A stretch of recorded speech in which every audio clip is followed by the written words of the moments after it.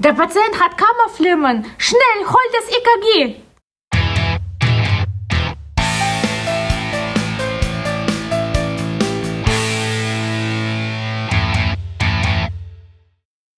Herzlich willkommen zur Folge 62, Fasttrack Folge 62.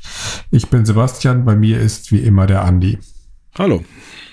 Andi, wir waren in Wil auf dem Notfallsymposium der Ostschweizer Spitäler und Versorger, Gesundheitsversorger. Genau, eigentlich kommen wir ja fast frisch von dem Symposium. War sehr spannend, war ein schönes Erlebnis. Wir durften 3 Workshops zum Thema Triage führen. Genau, war eine schöne Erfahrung und es geht direkt weiter. Oder direkt. Jetzt haben wir März, im Mai geht es weiter. Da haben wir eine Einladung für den Digina-Kongress bekommen. Da sind wir am 3. Mai. Genau, am 3. Mai. Diesmal nicht Triage, sondern diesmal geht es um einen Mystery Case.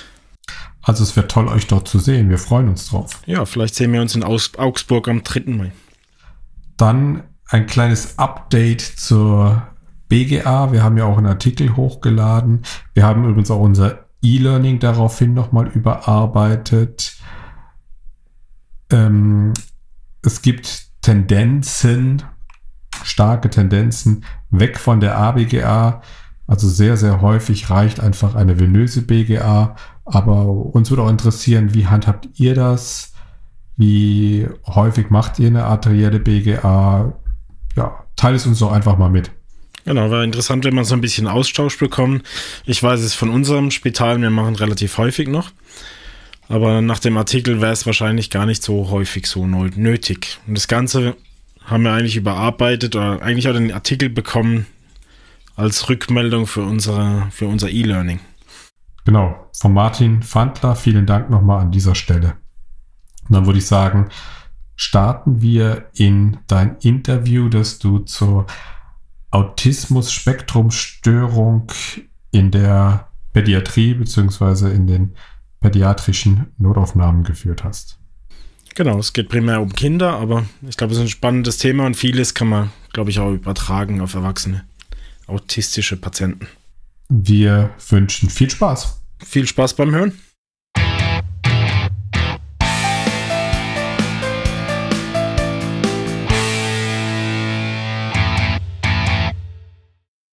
Wir haben heute im Podcast Sandra Blum. Sie ist Pflegefachfrau oder eigentlich Diplom-Expertin Notfallpflege auf dem Kindernotfall. Hallo Sandra. Hallo Andi. Du hast deine DA geschrieben oder Diplomarbeit geschrieben über Autismus oder besser über Kinder im Autismusspektrumstörungen auf dem Notfall. Das ist ein ziemlich schwieriges Thema, finde ich. Also ich weiß nicht viel über Autismus. Was heißt eigentlich Autismus? Was ist das? Wie kann man das definieren? Ja, Autismus lässt sich nicht so ganz einfach definieren. Man spricht heute über Autismusspektrumstörungen, was schon besagt, es bezeichnet ein ganzes Spektrum. Ein Spektrum an diversen Ausprägungen. Allen gemein sind altersunabhängige Defizite in sozialem Verhalten, also in der sozialen Interaktion, in der Kommunikation und in stereotypen Verhaltensweisen, aber eben in ganz, ganz unterschiedlicher Ausprägung. Kann man Autismusstörungen unterscheiden? Gibt es da verschiedene Subtypen? Oder gibt es nur den Autismus? Nein, es gibt nicht den Autismus. Eigentlich kann man auch nicht von Störungen oder von einem Krankheitsbild reden. Autismus bezeichnet kein somatisches Krankheitsbild. Autismus ist eine Entwicklungsdiversität und eben in einer ganz unterschiedlichen Bandbreite. Die Kinder oder auch die Erwachsenen unterscheiden sich einfach von uns Normotypen. Unter Normotypen versteht man im Autismus-Jargon normopsychologisch normal oder der Norm entsprechend funktionierende. Also alle, die eigentlich nicht Autisten sind Normotypen. Du sprichst Subtypen an.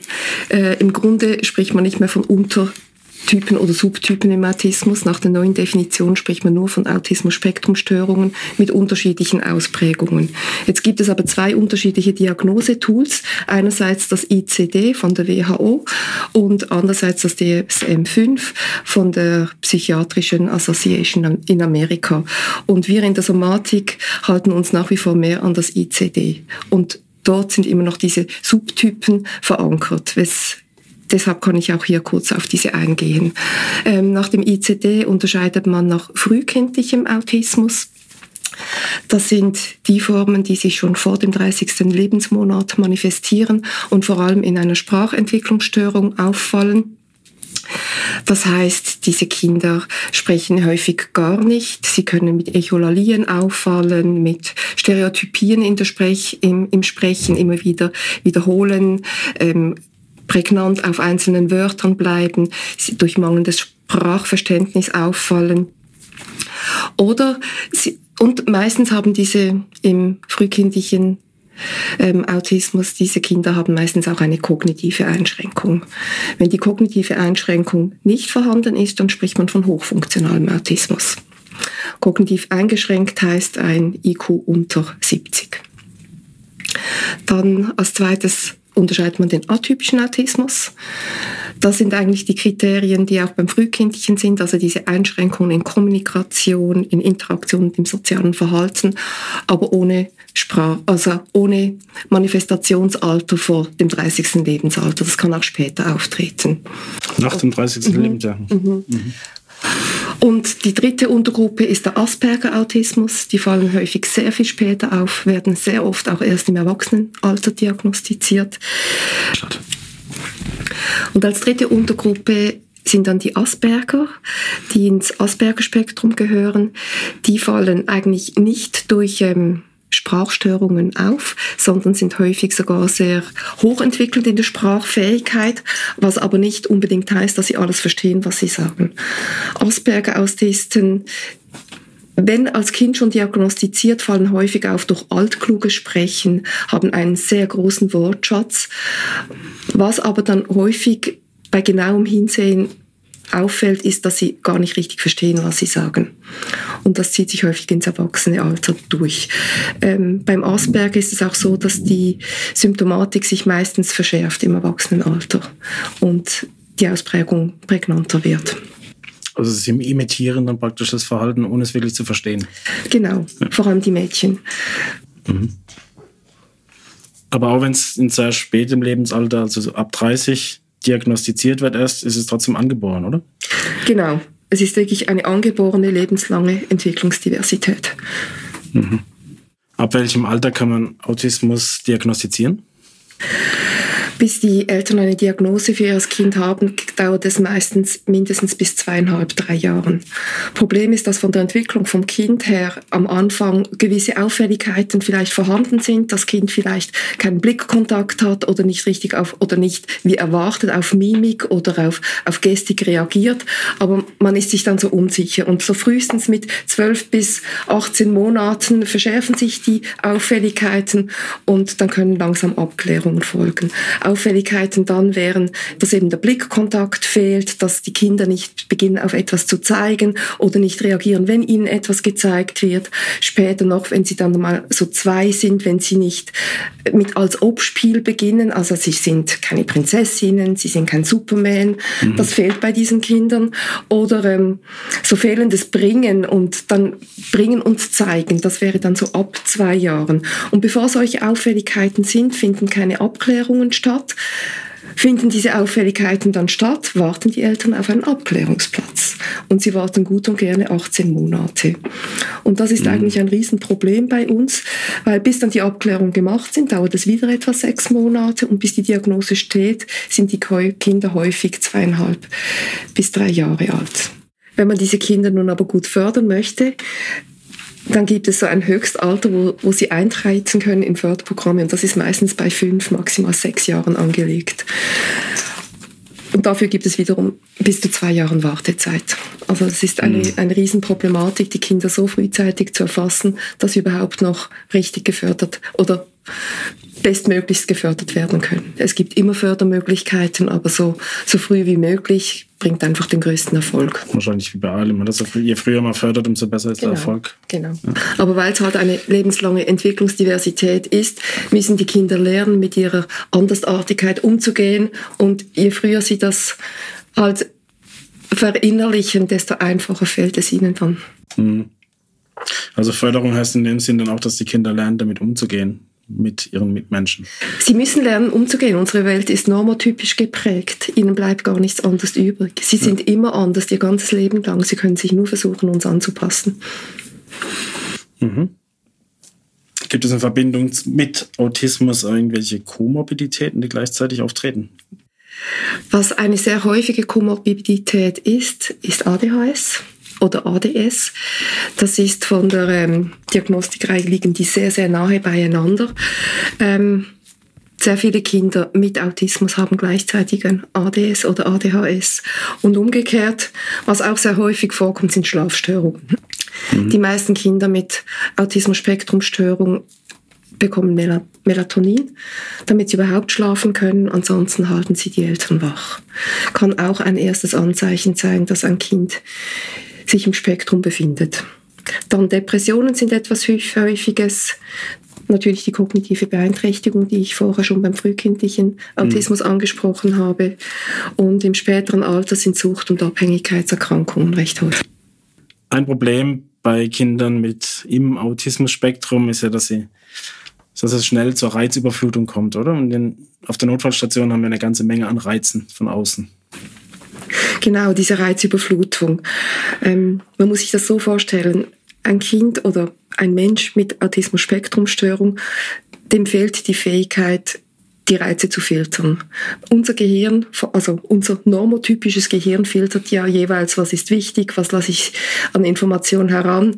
Beim Kind im Spektrum kommt alles wie parallel aufeinander.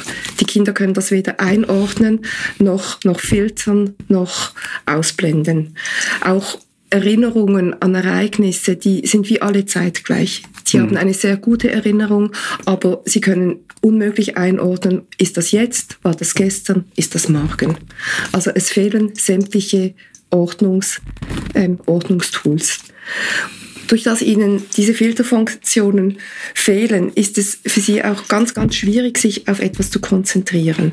So haben viele Autisten erklären selber, dass sie keinen Augenkontakt haben können, weil sie zu sehr abgelenkt sind von anderen Details. Von einem Schnurrbarthaar, von einer Falte im Gesicht, von zwei ungleichen Augen etc. Es ist nicht so, dass sie keinen Augenkontakt halten könnten, weil sie das nicht möchten oder nicht können vom Augenkontakt her, sondern wegen der Ablenkung. Und nun auf der Notfallstation gibt es so viele Eindrücke, die nochmals dazukommen zu den eigenen Eindrücken, die sie schon sonst haben, dass es einfach häufig zu viel ist. Wenn nun eine Reizüberflutung stattfindet, dann kann das zu einer Überlastung führen, zu einem sogenannten Overload. Das kann sich zeigen, indem dass sich Stereotypien verstärken, wie zum Beispiel Schlagen an den Kopf oder Klopfen auf den Tisch, Beißen und so weiter. Oder es kann gar zu einem Meltdown führen. Ein Meltdown ist dann quasi ein Zusammenbruch, ein noch mehr Verstärken dieser Symptome, ein nicht mehr reagieren können auf Fragen, auf Aufforderungen, nur noch in sich selbst gefangen sein oder im ganz Extremfall sogar in einen Shutdown. Dann geht gar nichts mehr. Die Kinder verfallen dann häufig in eine Katatonie sogar. Und was sehr eindrücklich ist, Menschen mit ASS, also mit Autismusspektrumstörung, brauchen sehr, sehr lange, um sich von einem Meltdown oder einem Shutdown zu erholen. Ich konnte für meine Diplomarbeit ein Interview führen mit einer Autistin, die hatte einmal nur einen Meltdown, also kein Shutdown, und sie brauchte 6 Monate, um sich davon zu erholen. Mhm. Okay. Und Shutdown heißt, um das nochmal zu verstehen, heißt, uns kommt gar kein Reiz mehr durch. Genau, das ist wie ein Kurzschluss, also wie wenn du beim Computer den Strom ausziehst. Ja. Da funktioniert einfach gar nichts mehr. Und das Einzige, was hilft, ist dann einfach wirklich weg vom Kind. Mhm. Das klingt ja alles sehr dramatisch für das Kind. Und wenn ich es mir so vorstelle, die Reizüberflutung ist ja gerade auf der Notfallstation, fühle ich mich manchmal reizüberflutet. Mit den vielen Lärm und Hektik und Gerüchen und Licht und Alarm. Was kann man denn tun, um das Kind irgendwie zu unterstützen? Ja, genau. Ich denke auch, das ist eine furchtbare Situation, wenn man im Spektrum ist, wenn man auf die Notfallstation kommen muss. Ich denke, ganz wichtig ist es, dass wir es bei der Ersttriage erfassen. Wir triagieren ja nach ATS, das heißt, wir haben eine Erst- und eine Zweittriage. Und dass wir versuchen, die Umgebung anzupassen. Das heißt, das Kind möglichst schnell in einen separaten Raum, möglichst Wartezeiten kurz halten, Erfragen von Möglichkeiten in Interaktion, Kommunikation und Verhalten. Das geht halt bei uns dann meistens über die Eltern, über die Bezugsperson.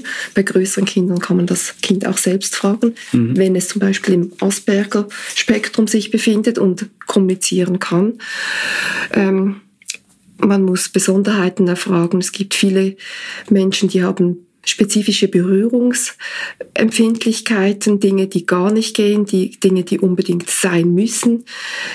Was auch wichtig ist, gängige Schmerzskalen funktionieren nicht bei den Kindern, also mit Smileys oder mit NRS, das geht nicht. Sie können das in dem Sinne nicht einschätzen. Man muss konkret fragen, möchtest du ein Schmerzmedikament, dann kann es Ja oder Nein sagen. Klare Kommunikation ist etwas ganz Wichtiges. Autisten sind konkret denkend, also am besten Ja, Nein fragen, wo es so antworten kann.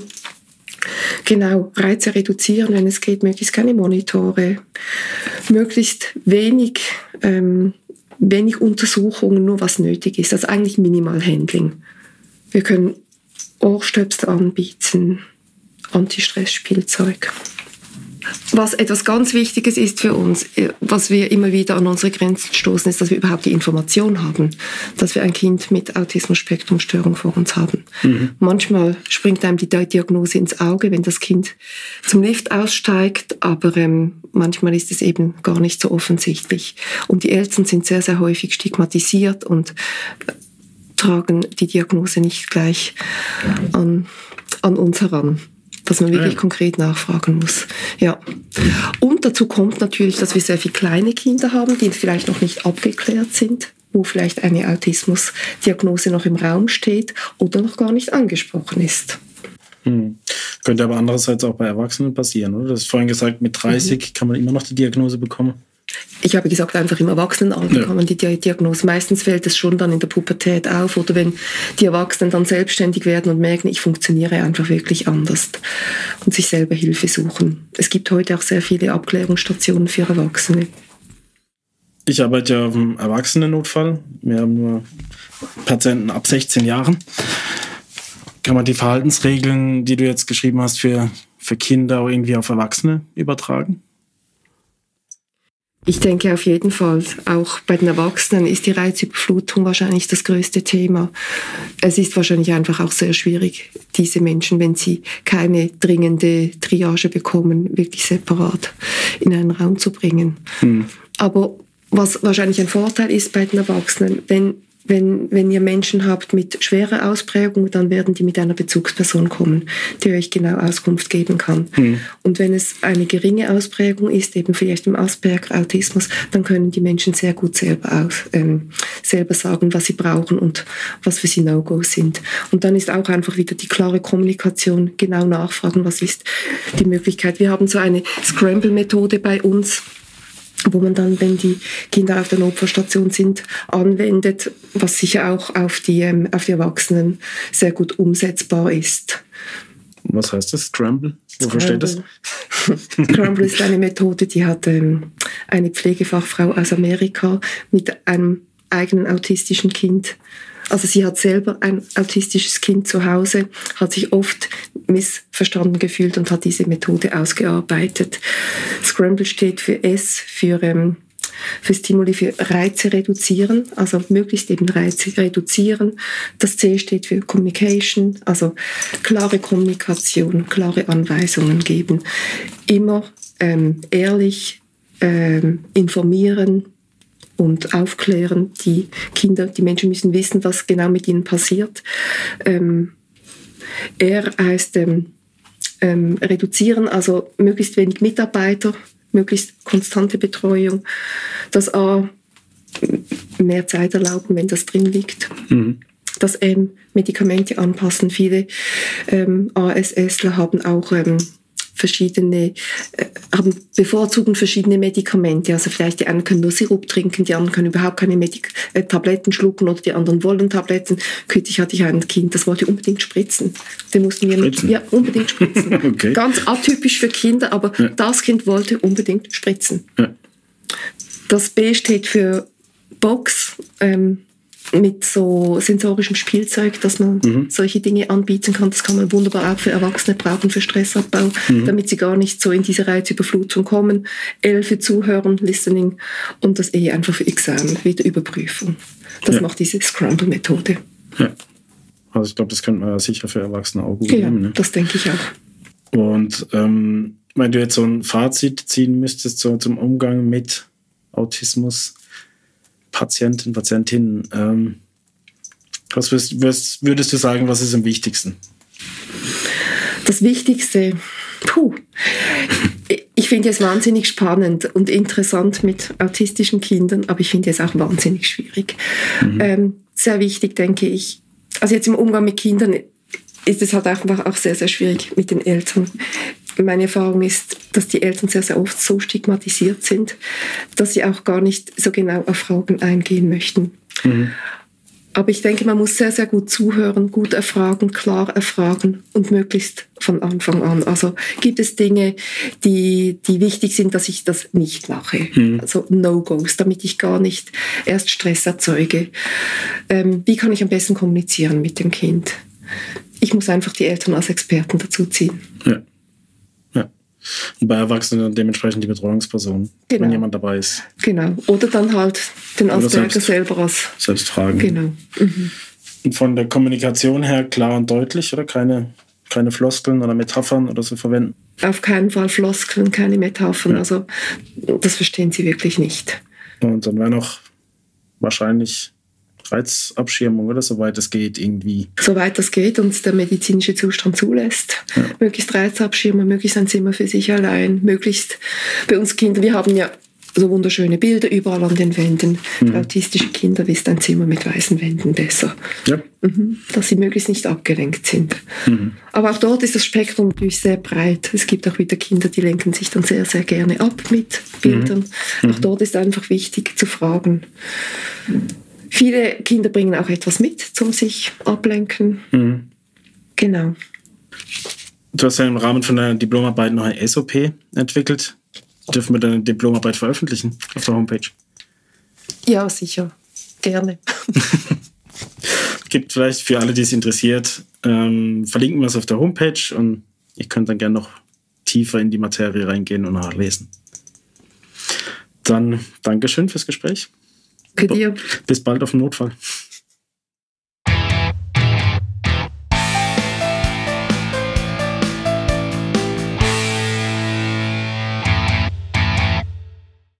Ja, vielen Dank, Andi. Spannendes Interview.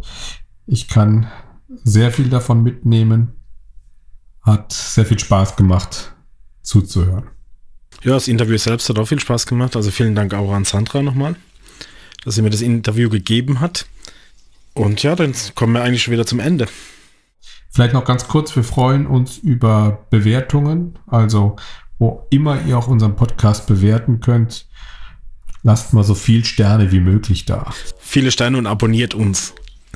In diesem Sinne, Madet Jod. Bis bald. Sie sind gerade noch rechtzeitig gekommen. Ist es denn wirklich so schlimm? Das nicht, aber einen Tag später und es wäre von selbst weg gewesen.